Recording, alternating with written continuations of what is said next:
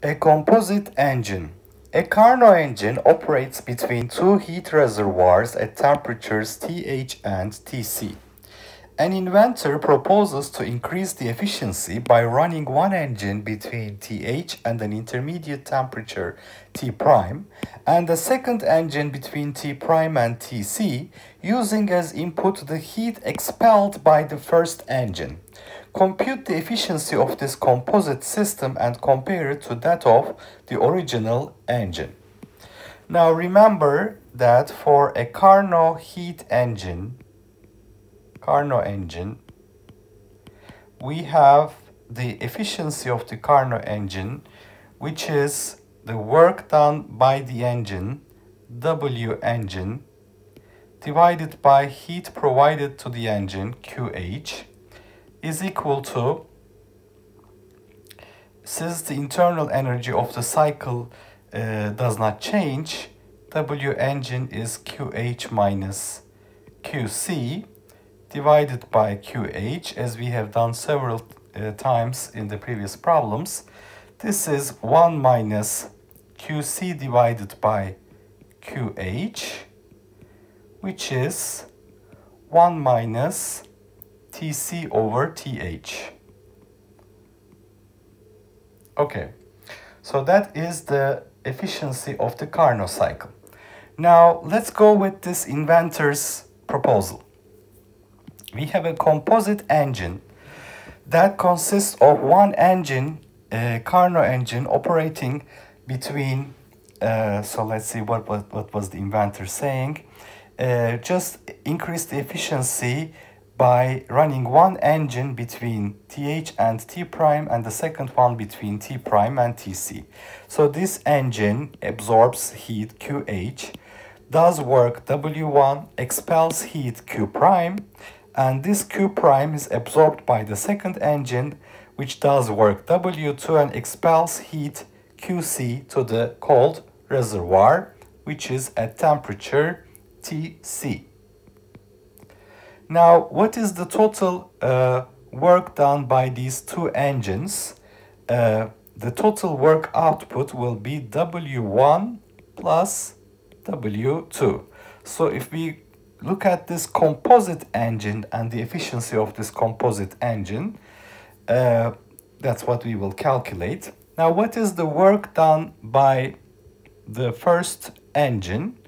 It is QH minus Q prime, the heat expelled to the intermediate reservoir, because the delta E internal of the first engine will be equal to 0.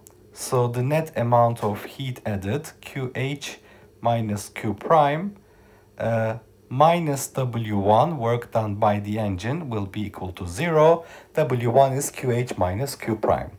And for the work done by the second engine, I have Q prime minus QC is equal to W2, because the internal energy change for the second engine is the net amount of heat added, Q prime minus QC minus W2 is equal to 0.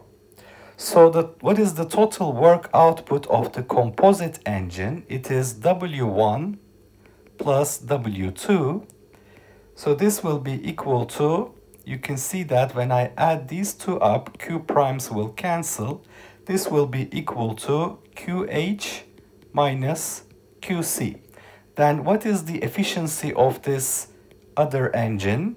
It's the total work output divided by the amount of heat added to this composite engine. The composite engine receives heat QH. So it is, since W total is equal to QH minus QC, QH minus QC over QH, this will be equal to TH minus TC over TH. So this was given with a capital letter in the problem statement. And therefore, what do I find? I find that the efficiency of the composite engine is precisely equal to the efficiency of the Carnot engine. So I didn't gain anything by dividing this engine into two engines.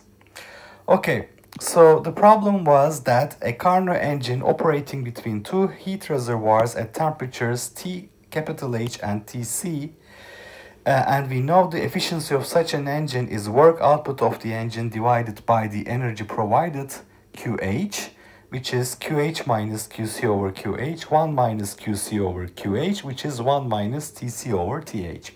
That's the theoretical highest efficiency you can obtain from an engine operating between these two reservoirs. An inventor proposes to increase the efficiency by running one engine between TH and intermediate temperature T prime, a second engine between T prime and TC, using as input the heat expelled by the first engine. Heat expelled by the first engine is the input to the second engine. Compute the efficiency of this composite system, compare it to that of the original Carnot engine. Now, for the first engine, I have the net amount of heat added is QH minus Q prime, which must be equal to the work output W1. For the second one, it is Q prime minus QC, which is equal to the work output W2. And the total work done by these two engines will be W1 plus W2. And you can see Q primes cancel, I obtain QH minus QC.